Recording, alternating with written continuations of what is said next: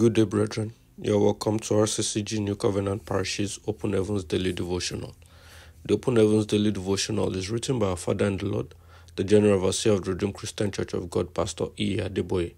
And I pray that as you join me today, God will bless you in Jesus' name. Amen. Today, 1st of October 2024, we are looking at the topic Prayers for Your Nation. Our memory verse is taken from 2 Chronicles 7:14, which says, "If my people which are called by my name shall humble themselves and pray and seek my face and turn from their wicked ways, then will I hear from heaven and will forgive their sin and will heal their land."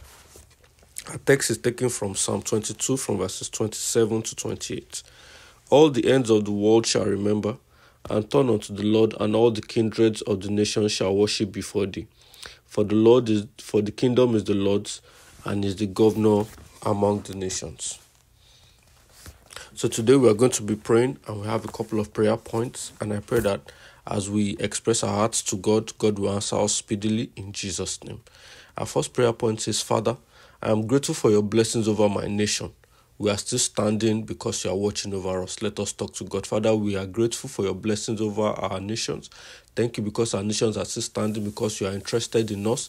Thank you because you are still watching over us. If not, our countries would have imploded. But Lord God Almighty, you have been faithful to us and our nation. We say to you be all the glory. We are grateful in Jesus' name. Let's say, "Father, please empower the leaders of my nation and grant them the wisdom and strength to lead us aright at all times." Father, empower the leaders of our nation to lead us aright at all times in the mighty name of Jesus. Lord, please empower the leaders of our nation, Lord, to lead us with your wisdom and to lead us to do the right thing in the name of Jesus. Let's talk to God and say, "Lord, please expose and uproot wicked leaders from their offices in Jesus' name. Never let the wicked rule in any part of my nation again in the name of Jesus."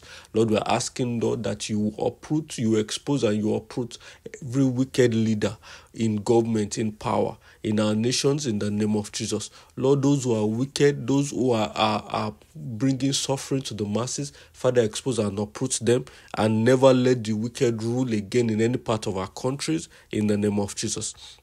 Let's talk to God and say, "Father, please give the righteous people in my nation the boldness to rule.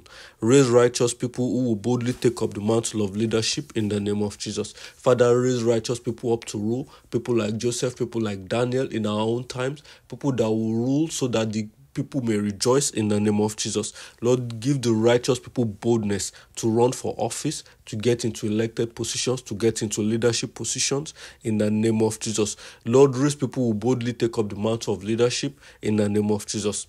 Let's talk to God and say, "Lord, please let your mercy reign in my nation. Let there be no disasters or outbreaks of diseases in the name of Jesus." Lord, let mercy prevail in my nation. Let there be no disasters. Let there be no outbreak of diseases. Keep us safe in the mighty name of Jesus. Lord, keep us safe in the name of Jesus. Let's say, "Father, please let my nation prosper greatly. Let our lands be filled with abundance and let our economies blossom.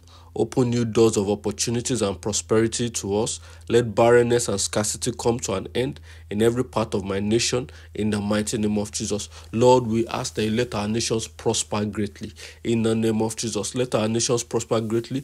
Let our land be filled with abundance. Let our land be filled with plenty. Let there be new doors of opportunities open.